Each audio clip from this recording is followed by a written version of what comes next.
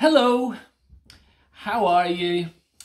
I trust you're well, and I knew she was going to do that straight away.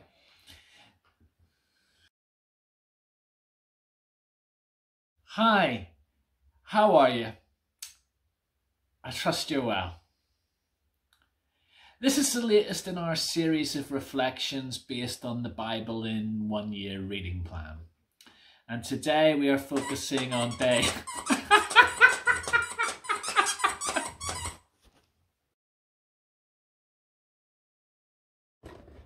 Hello, how are you? I trust you're well.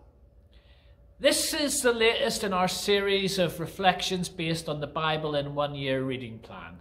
And today we are focusing on days 34 to 40. If you're following the plan, I hope you're finding it helpful. As I've said several times already, and I'll continue to say, if you've got a little bit behind, don't worry about it. Don't try to catch up, just keep going and pick up where you left off. But if you are keeping up, well done with you. But don't feel the time pressure. This week our New Testament readings have been focused on the Holy Week section of Matthew's Gospel, whilst the Old Testament has mainly been concerned with the conclusions of Job. I can be a bit of an overthinker, constantly wanting everything sorted out in my head. And I can process lots of ideas simultaneously and make connections between them. And it is a strength of mine, but like all strengths, it has a shadow side. There is always that one more piece of information I could be hunting down, one more thing I could add to the mix, which can sometimes make me more reluctant to take a final decision or jump into action. And this can also have an impact on my faith. There's never been a time in my life when God hasn't at least figured to some extent in my thinking. But I can remember a season when I was very much adrift in my relationship with God. I still had some sort of faith, but it wasn't really driving me or directing me. And yet part of me really wanted to believe. It was just, well, I had those questions. And looking back, I'm not even really that sure how important they were. Many of them I can now identify as a form of resistance, using my shadow side to give me a reason not to commit. They tended to surface when I'd had a few drinks. And I recall one evening they did so in a pub with a Christian friend in Edinburgh. And I remember her answer to me, "Andrew, you're never going to have all the answers. If you wait until you have it all sorted out in your head, it's just not going to happen." She was right. You see, sometimes people think of faith as people saying they have all the answers, or it's sometimes even presented in ways as giving us the answers. And I have to admit, sometimes as someone in my role, I can feel a degree of pressure to have all the answers. Saying I don't know can be a really vulnerable thing to do. It can feel like you're letting the person asking you the question down. What's the point of me if I can't answer that? But I don't know can be an honest answer. We were never meant to know everything. I like how Nicky Gumbel describes this in the Bible in 1 year commentary when he describes it as healthy or biblical agnosticism. There are some things which are revealed and some things which are hidden. One of my favourite rock bands is a group called The Choir, and they have a song which opens with the lines, "More is hidden than revealed. Sometimes the path to understanding is concealed."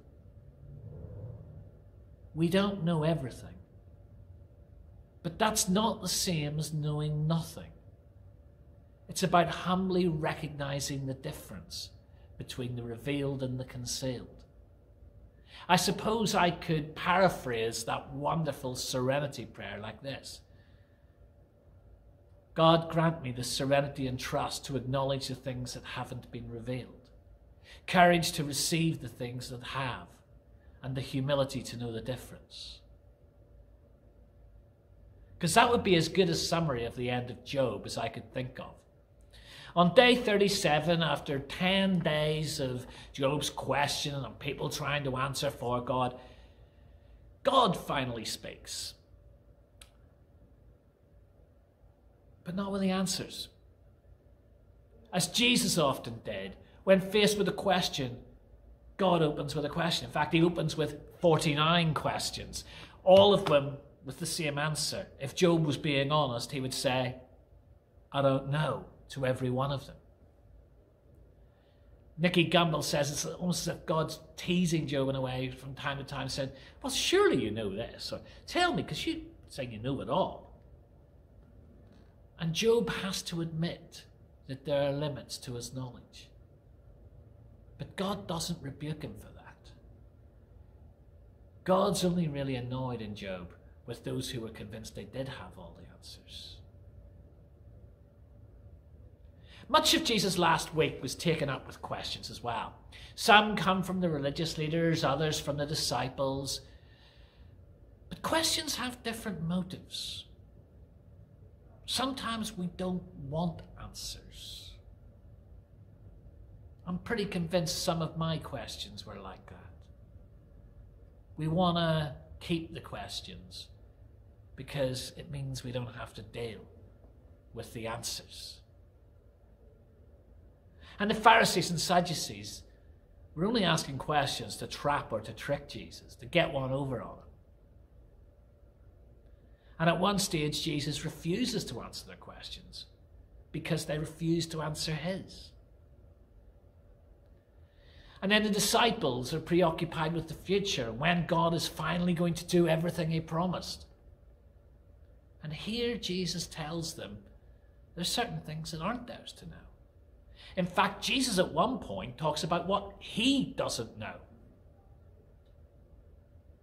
And right now, down to the present day, there have been those who failed to grasp what Jesus was talking about when he said he would come when he was least expected.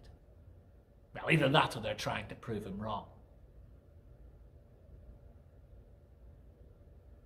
So we have the stuff that's revealed and the stuff that's concealed.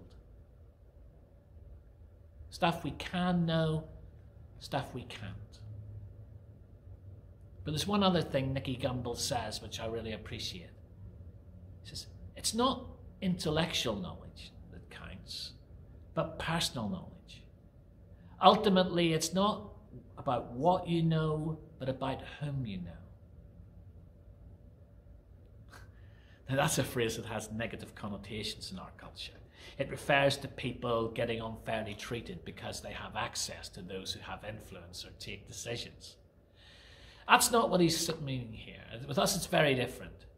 It's about knowing whatever we face, God can handle it. So we don't know what the future holds, but as we're drawn deeper into relationship, we come to know the one who holds that future. We don't know when God will fulfill his purposes, but as we're drawn deeper into relationship with that God, we come to know that God is faithful and will keep his promises. And we don't know why in the meantime life is full of struggle and trouble, but as we're drawn deeper into relationship with that God, we come to know that he can bring us through it. Because of Jesus and his death, we know that we are loved completely with an everlasting love. And because of Jesus and his resurrection, we can know that nothing in life or death will ever be able to separate us from that love. Let's pray. God, grant me the serenity and trust to acknowledge the things that haven't been revealed, courage to believe the things that have, and the humility to know the difference. Amen.